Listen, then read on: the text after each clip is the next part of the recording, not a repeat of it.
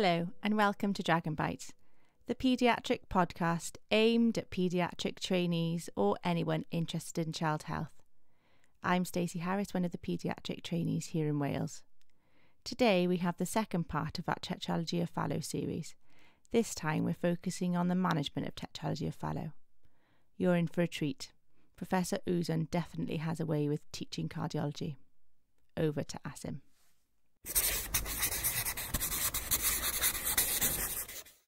Once diagnosis is established, then treatment, more relevant treatment for pediatricians, monitoring, making sure this patient will remain asymptomatic, meaning that will not have much feared complication of Tetralogy of Fallot.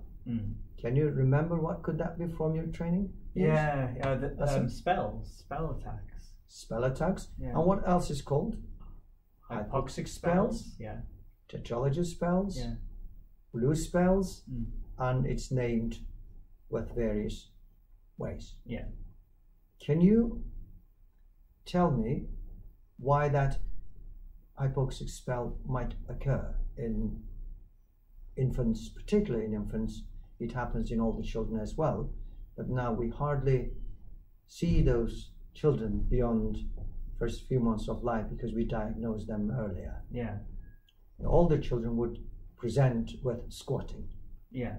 But in neonates and infants, hypoxic spells can occur due to imbalance between pulmonary vascular resistance and systemic vascular resistance.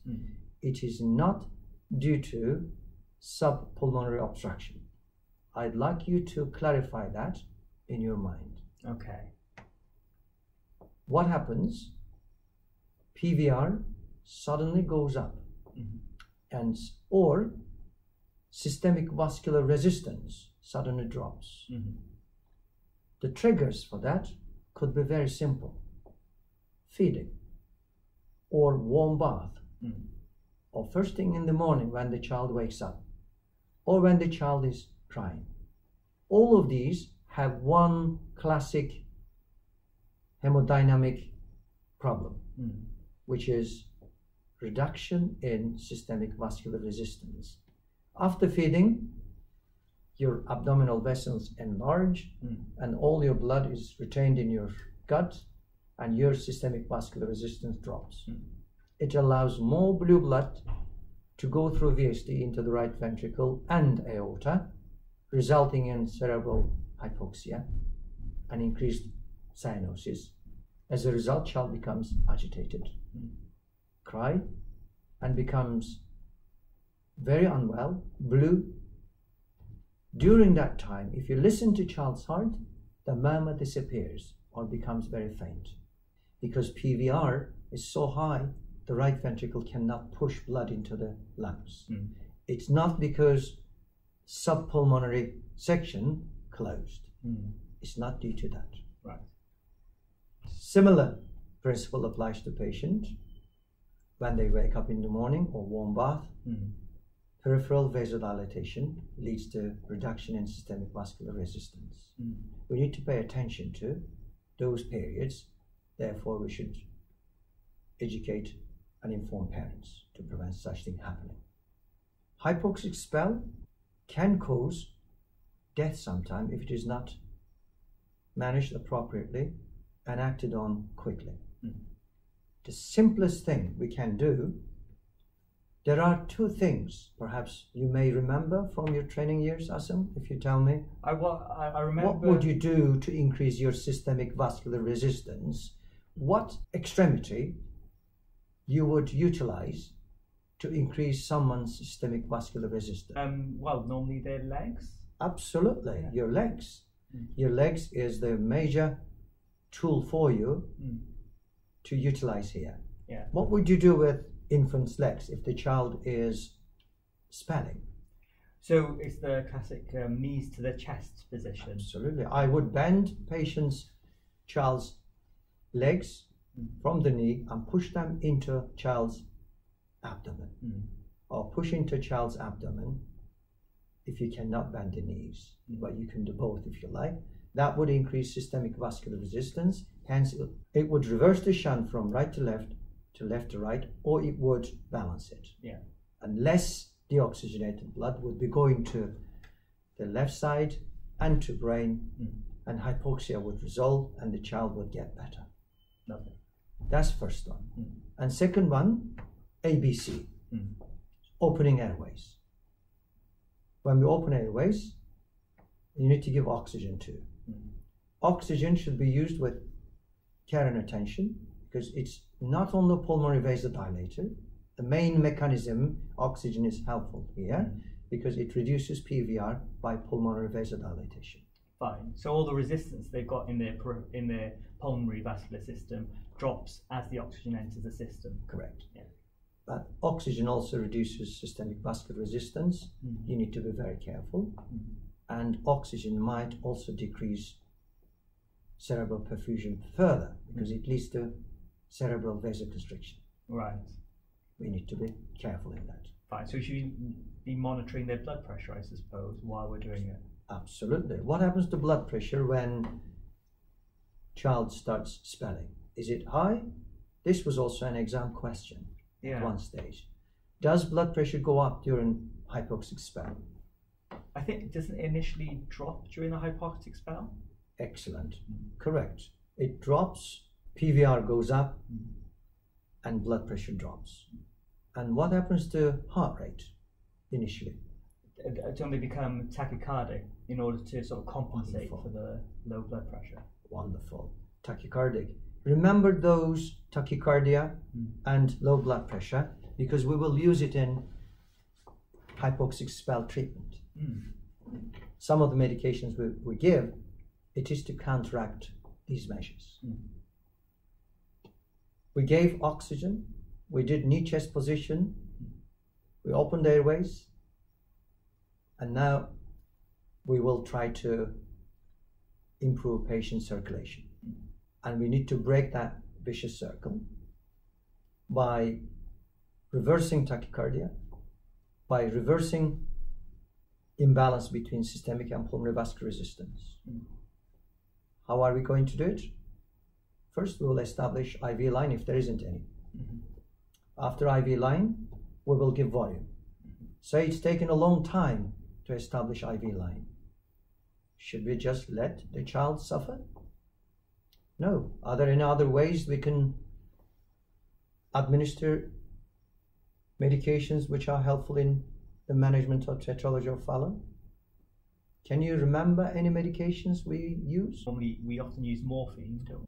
Morphine? Yeah. That's correct. Why do we give morphine in Tetralogy of Fallot patients? If you think about it, child is very agitated, crying inconsolably. So what morphine does? It calms the child. Yeah. Prevents tachycardia. What else? What morphine does? Relaxes muscles. Yeah. Yeah. Relieves anxiety. Yeah.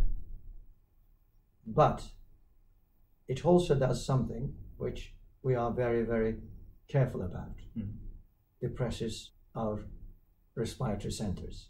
So when we give morphine, we need to be careful, make sure AMBO will be with you and oxygen will be available. And you will have all the tools to be able to intubate the child. Morphine can be given intramuscularly. You don't need intravenous route. If you have morphine, then what you can do, you can give these patients intramuscularly. I would give 10 microgram per kilogram intramuscular morphine, and you can give up to 50 and 100 microgram per kilogram morphine injection.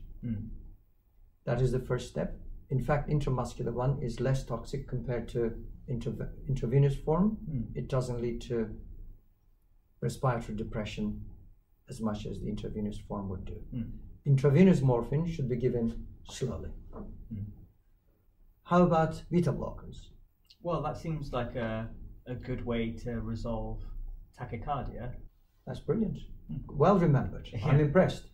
So propranolol is a beta blocker, which will break the vicious circle of tachycardia. tachycardia results in inefficient cardiac output, inefficient filling translates into inefficient output. Yeah. If there isn't enough forward flow into pulmonary artery or systemic circulation, the cyanosis will continue. How much propranolol we need to give and which route we should utilize? I genuinely don't know how much propranolol. Yeah, what the dose of propranolol is in this case. It would be very helpful if propranolol can be given sublingually or as a spray. I always thought about it, but it can unfortunately be given only intravenously. You give it intravenously, and it should be given slowly again because BP is already low. Propranolol can reduce also blood pressure, remember. Most people would wrongly assume that propranolol relaxes muscles and therefore relieves the obstruction. But what it does, it decreases contractility. That's how it makes it easier. And heart relaxes and has more time to fill and more time to pump. That's what propranolol does. It has effect on the reduction of right ventricular outflow tract obstruction because it moves the walls away from each other. But it is not the main mechanism. It's by negative inotropic effect. It helps further and better and improved pulmonary flow.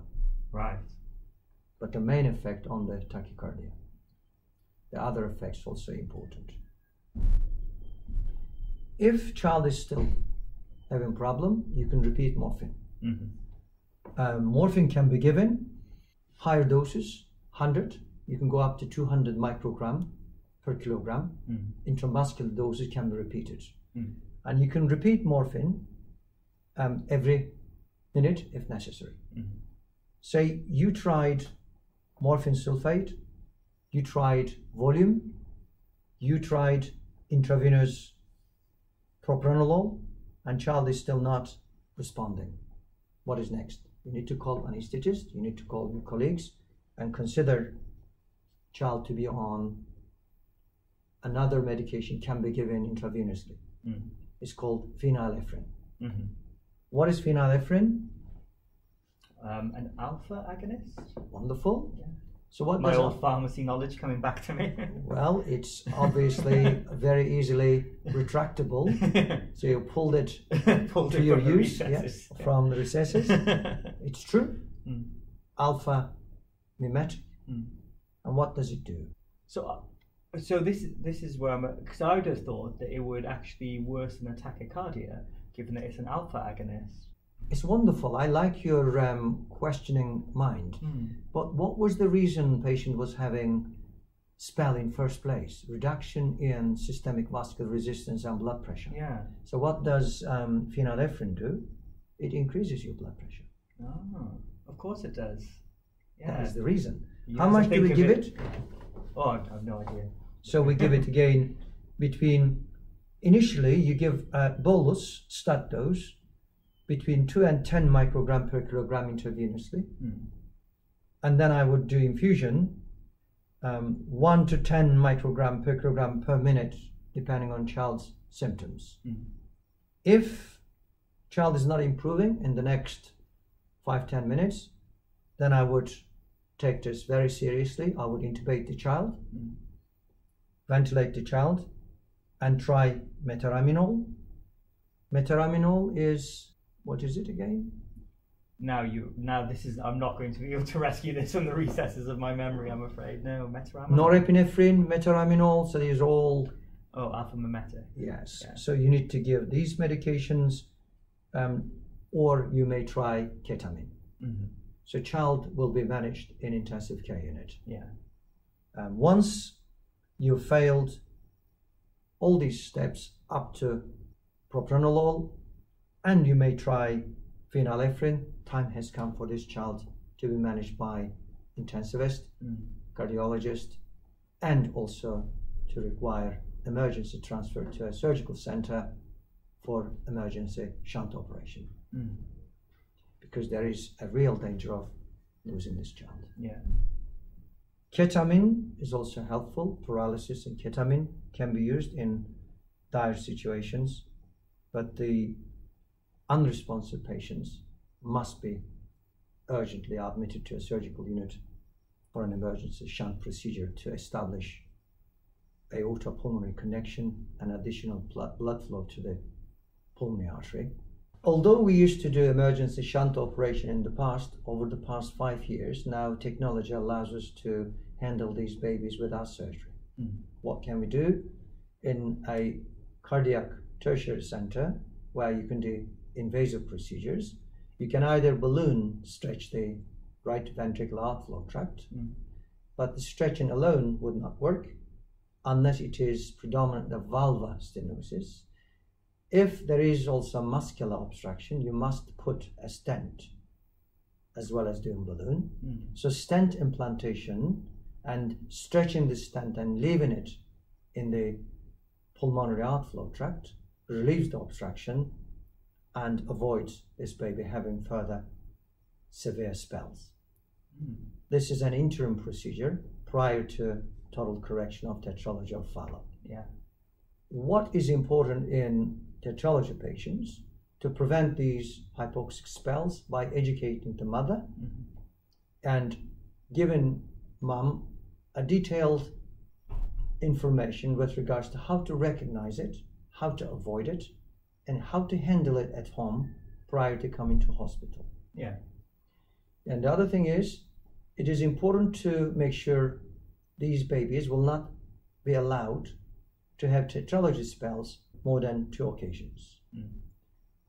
If there is Tetralogy of Fallot spell but did not lead to full-blown resuscitation, child just looked a little bit pale and unwell, recovered quickly, that is the time for us to consider medication. We can also prevent these by giving them preemptively beta blockers. Propranolol is most commonly used. It can be given 0.5 milligram per kilogram per dose, 3 times a day or 4 times a day. If the child continues to have desaturations, dropping below 70%, in tetralogy saturations should be maintained between 70 and 90%. 70 and 85 is ideal. Up to 90 is very good. Over 95, you would be worried because this patient might be pink fellow, might go into heart failure. Right. If it frequently drops below 70%, then you can increase propranolol dose from 0.5 milligram per gram per dose to 1 milligram per kilogram per dose 4 times a day. If the child is too small, say child is premature or young, they can go into hypoglycemia. Oh, I Beta blockers yes. are notorious in causing hypoglycemia. Yeah. Therefore, I would ask you to exercise caution if using propranolol in preterm babies or young infants, and start with gentle dose, then gradually increase it, but make sure child will not be hungry, will be fed. That is very important. We have seen babies going into hypoxic spell, but also hypoglycemic. Oh gosh. In terms of treatment of Tetralogy of Fallot on permanent basis, surgery is the ultimate treatment. We used to leave these children until they are in teenage years, but with the progressing bypass techniques and surgical techniques, we operate on these patients at around 6 months of age when they reach 6 kilograms. Surgery is very successful. The mortality is very low in Britain. It's certainly less than 2%, 30 days mortality, and 1 year mortality is less than 5%. Surgery involves resection of right ventricular outflow tract obstructing muscles, plus and minus enlarging pulmonary outflow tract with a patch, valvotomy or valvuloplasty. It is best if the pulmonary valve ring is not disturbed. If a patch is needed, pulmonary valve ring is enlarged, then these babies end up with pulmonary regurgitation, and in the long run, they might run into trouble with large right side, which may require surgery in childhood. The best method is to preserve the native pulmonary ring. Right. VSD is managed by patching it. Sometime, if it is small, additional VSDs may be treated with stitch. But the perimembranous VSD is usually large and it is managed with a patch. You don't need to treat right ventricular hypertrophy. It would disappear once the RV outflow tract or pulmonary outflow tract narrowing is relieved. Aortic override will be realigned with the closure of VSD. Most patients would not have any problem, but a few small number of patients may have left ventricular outflow tract obstruction if there is posterior deviation of the septum. Right. If the overriding is too much to the right side, or if the patient has double outlet right ventricle morphology. Those are the ones might develop left ventricular outflow tract obstruction in the future. Post-surgery, problems with Tetralogy of Fallot may be heart block or right heart failure due to severe pulmonary incompetence. That can be managed with pacemaker if it is heart block. If it is significantly dilated right ventricle due to pulmonary incompetence, can be managed with either pulmonary valve replacement with surgery or by going from the groin via transcatheter approach. In the long run, tetralogy patients would remain asymptomatic and 75% would not need any further operation in the next 20 years or 30 years. About 25% would need further operation either in childhood or within the first 20-30 years due to significant pulmonary incompetence and enlarged right ventricle or residual pulmonary stenosis. Right.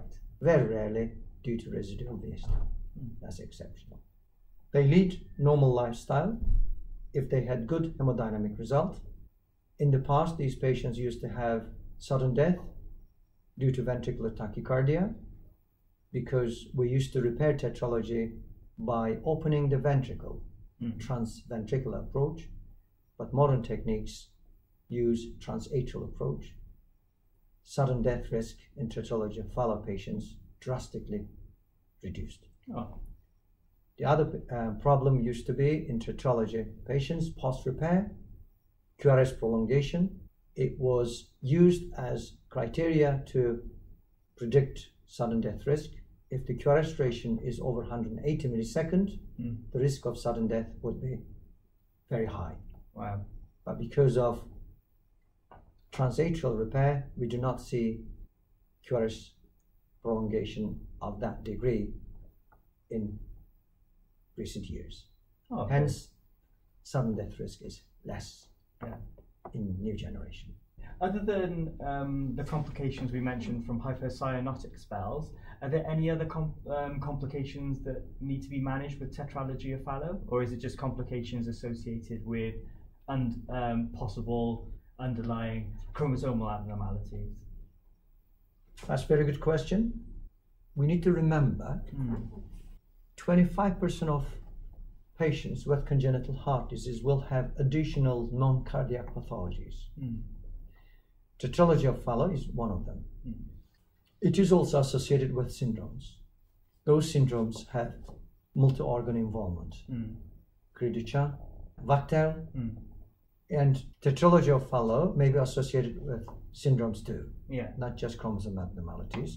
Those syndromes can show a variety of non-cardiac involvement, which may include renal pathologies, cerebral pathologies, gastrointestinal pathologies.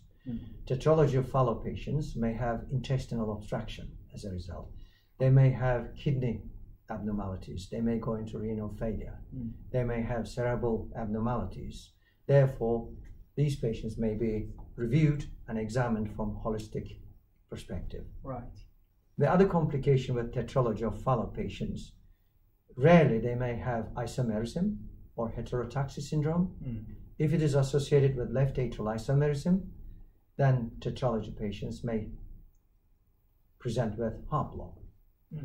And if there is a child with intestinal obstruction, I would pay attention to ECG and make sure that child does not have any heart block. Right. If a child is fainting with Tetralogy of Fallot, may not be just tetralogy spell, but may be due to heart block and arrhythmias. Right. So we need to pay attention to it. Thank you for that, Professor Uzun. That was excellent. A really good cap of everything at our level we need to know about a Tetralogy of Fallot. What would be your key take-home messages from this? Thank you. I'd like to propose 10 main points, like 10 commandments. The point 1, Tetralogy of Fallot consists of 4 pathologies. 1, pulmonary stenosis. 2nd, perimembranous subaortic VSD. 3rd, right ventricular hypertrophy. And the 4th, overriding aorta. 2nd point, it presents with mainly cyanosis and hypoxic spells, but pink Fallot presents with congestive heart failure. Point 3, examination reveals low saturations, increased RV impulse, and ejection systolic murmur in the pulmonary area.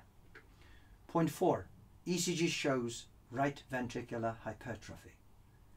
Point 5, chest X-ray shows boot-shaped heart with up-tilted apex. Point 6, echocardiogram confirms the point 1 of 4 features of Tetralogy of Fallot. And when we come to the main problem encountered in the Tetralogy of Fallot, point 7 will be hypoxic spells. The hypoxic spells would occur after warm baths, after feeds, and first thing in the morning after waking up. Point 8, spells would occur due to high pulmonary vascular resistance or decreased systemic vascular resistance. And point 8, Point 9. is it point 9? It's Yes, point 9 now. well done. I think I'm getting tired. Point 9 would be management of hypoxic spells at home by the parents, even by us, when we don't have any tools to apply knee-chest position. When we're in hospital, then we need to use appropriate medications, which will include beta blocker, either propranolol intravenously or esmolol as continuous infusion, morphine, either intramuscular or intravenous, phenylephrine, intravenous infusion, ketamine, noradrenaline, intravenous infusion, and intubation surgery. Those are the 10 points to remember, and I would advise you to take at least 3 of them home and retain it forever. Okay. Thank you very much. That's my mission. Thank you very much, Professor Uzun. I enjoyed it. Thank you.